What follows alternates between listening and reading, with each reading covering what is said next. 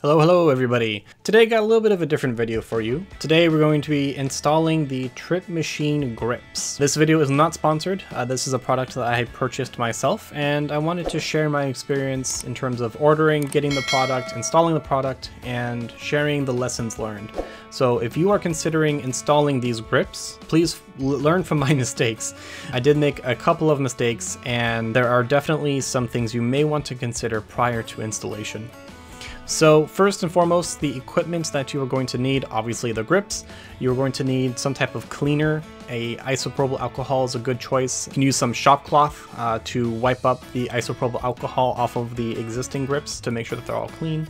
And something that is lint free and is not going to leave any residue or any fibers. And optionally, you can get yourself some Tennessee whiskey or any other drink of choice. Something to help the process go along a little bit smoother. What you're going to want to do is clean off the grips. So here I'm just using the cleaner I have on hand and spraying it onto the shop towel and wiping down the grips. This is to make sure that you get off any residual grime, dirt, grease, whatever, anything that you'll typically pick up while you ride. You want to make sure you get all of that off, and you want to make sure that you have a clean surface before you try to stick on the new grips. You obviously don't want to try and stick it on dirt and grease, as it's not going to stick very well long term. So make sure that you have a very clean surface before you even start. Secondly, what I did is a couple practice wraps, so trying to see exactly where I would want the logo to end up being and how much material I would need, how much to space, how to wrap it, how to try and make sure that it's all even. So I did a couple wraps on both sides just to make sure that I was comfortable and had an idea of what it was going to look like. So once I did that and had a pretty decent idea of what the final result should look like, I started to undo the adhesive that was on the wrap itself. So I went outside in and did one layer over itself just to make sure that there is a strong bonding onto the existing grip, and then slowly made my way over. Essentially what I would try to do is keep half of the adhesive on the previous layer, the previous wrap, and then the other half of the adhesive on the grip itself. So I kind of use that as my baseline for making sure that the spacing is pretty even. But as I was doing it, I realized that the strip on the adhesive is not perfectly symmetrical on the entire length of the wrap itself. That turned out not to be a reliable measure for the spacing. So when I was looking back at the footage, I noticed that there were a couple wobbly areas on the adhesive on the wrap. So don't use that. I recommend eyeballing it, looking at it specifically. Don't just rely on the adhesive itself to try and get a good measurement. If you do make mistakes, you can just peel it back, but it does leave some residue. So if you do make a mistake, be careful. You don't want to make a mistake where there would be something that would be visible, because the adhesive did really stick to the leather and it was pretty obvious where it was. So luckily I didn't make any mistakes where I couldn't simply hide it, but do be careful. Once I got to the end, I wrapped it over and then cut off any of the excess material. And they do provide you some super glue that you can use to bond down the edge of the wrap.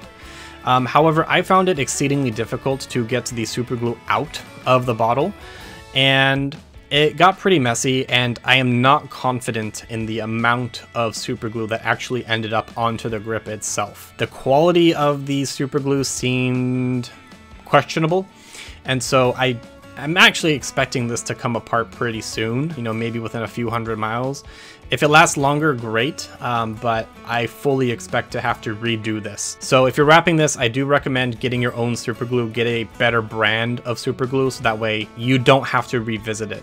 So after that, I do the exact same thing on the other side. On the second grip, again, because I was having a really hard time getting the super glue out, and because there wasn't as much in there as the first time, I actually decided to take a piece of the scrap leather, the leftover leather, and I cut a little bit off that, and I stuck that on as well to use it as reinforcement, because there was a pretty big gap between where the edge of the wrap was and the existing grip. So I decided to put a extra little piece of leather there just to block that gap a little bit. And it's not exactly visible, so it's hard to see, but it is there just to offer a little bit more protection. And that's really my fault in terms of where I wrapped it and how I wrapped it. So as you're wrapping it, do make sure that when you're finishing it up, that there isn't going to be a pretty big gap. So overall, the installation of this was pretty quick and easy. It took me maybe 10-15 minutes to get both sides on. and it's pretty straightforward. I would recommend spending a little bit more time practicing and making sure that you do get a very taut wrap onto the grip, and to really ensure that it's going to be solid and that you're not giving any opportunities for dust and dirt to get in there like I did. So with that, this is pretty straightforward, and if you do have any questions, feel free to reach out. But overall, the quality looks decent for the wraps. They don't exactly match in terms of color. They're both supposed to be black, but they're not. One's a little bit more of a gray ochre and one's definitely blacker than the other. I don't know if that's because of the quality of the leather that they have, or the stains were a little bit different in production. I don't know, but they are definitely a couple of shades off from each other.